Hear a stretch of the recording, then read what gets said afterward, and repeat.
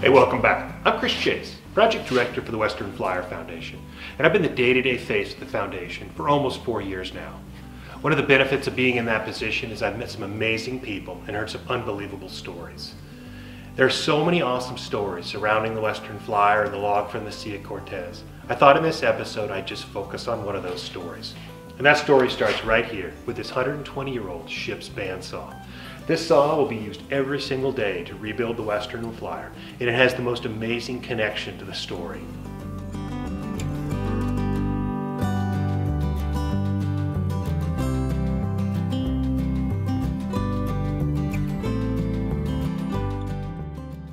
Over the last 40 years, the Port Townsend shipwrights have definitely made some changes.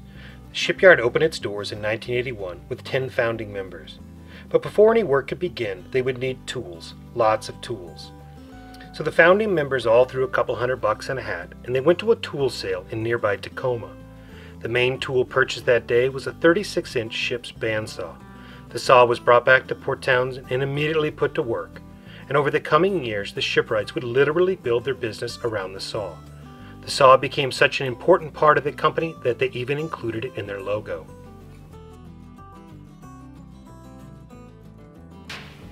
Ship's bandsaw is a pretty incredible tool. This saw here is about 120 years old, probably built like 1900, 1910, something like that. And it's totally different than the home or cabinet shop saw, where if you just need to cut a bevel, the table rotates and the blade stays plumb.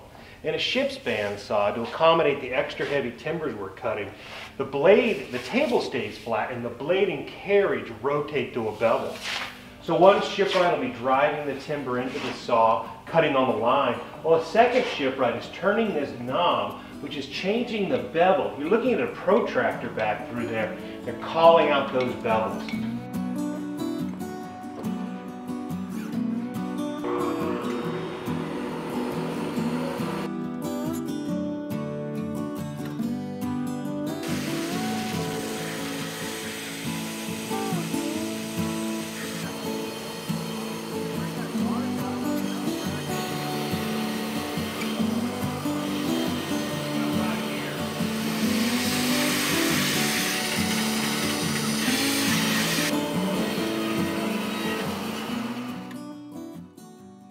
Fast forward to 2015, and I was just getting involved in the restoration.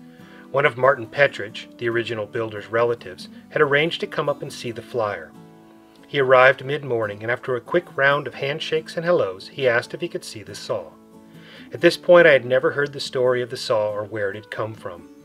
As it turns out, the saw that was purchased in 1981, the same exact saw used nearly every day for the last 40 years, the same exact saw that would be used to rebuild the Western Flyer, was purchased at a going-out-of-business sale at the Western Boat Company, the shipyard that built the Western Flyer in 1937.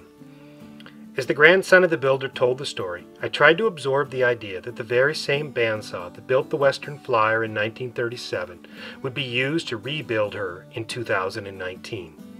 It's pretty crazy to think of all the shipyards in the Puget Sound, and somehow she ended up here.